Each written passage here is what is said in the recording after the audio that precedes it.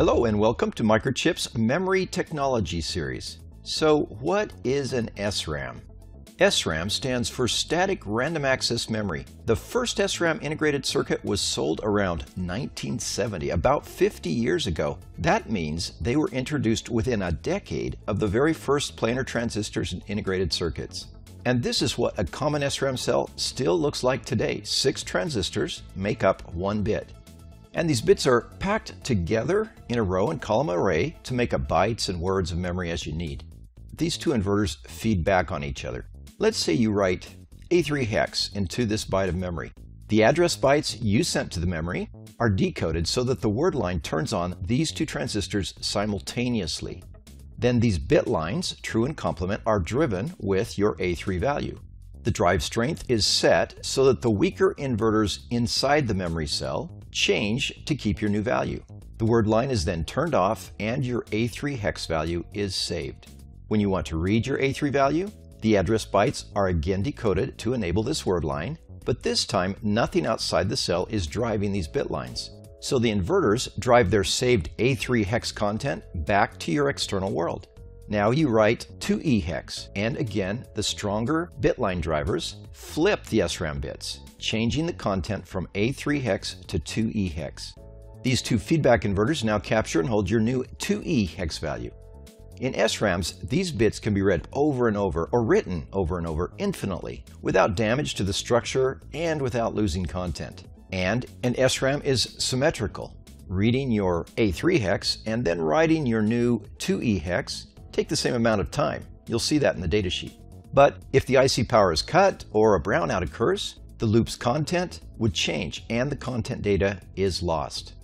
Until about 25 years ago, SRAMs only existed as standalone integrated circuits, and every system needed them. It was one of the biggest IC markets on the planet at that time. It talked to the microcontroller or microprocessor, package to package. But over the last 2 decades, as processes have gotten smaller and one IC can hold more and more transistors, every microcontroller has pulled most, if not all, of its needed SRAM memory blocks inside.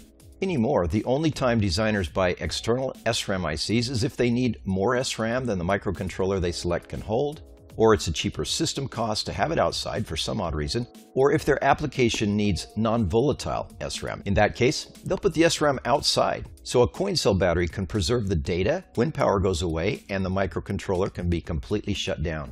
So, though a smaller revenue market than in its heyday, there are still SRAM ICs. For the surviving standalone SRAM integrated circuits, the differences come primarily in the interfaces.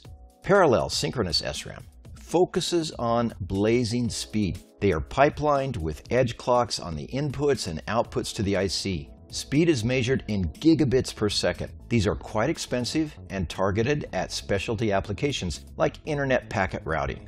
Next is parallel asynchronous ICs. These have access times like 25 nanoseconds to 45 nanoseconds. That is pretty slow, but designers value low current here. Low active current, standby current, low sleep current. Why? Because these low currents make asynchronous SRAMs live longer on battery charges. See our video, What is BB-SRAM? To understand what battery-backed SRAMs are all about. The last category is serial SRAM with a SPI interface or a quad SPI interface. A serial interface means about 20 to 30 fewer pins. So these designers use low pin count microcontrollers that don't have 20 or 30 extra pins for an SRAM, but they still need just a small amount of external SRAM or battery-backed SRAM for their target application. Okay, so here is the SRAM wrap-up. Value number 1, symmetrical read and write. Value number 2, infinite read and write accesses with no structural damage.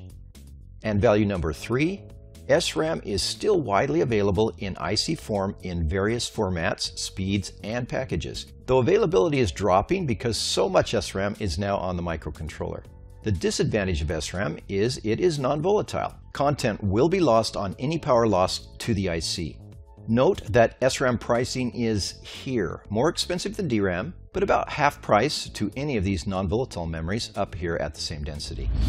See our other videos to learn more details about various memory technologies, terms, and other memory concepts.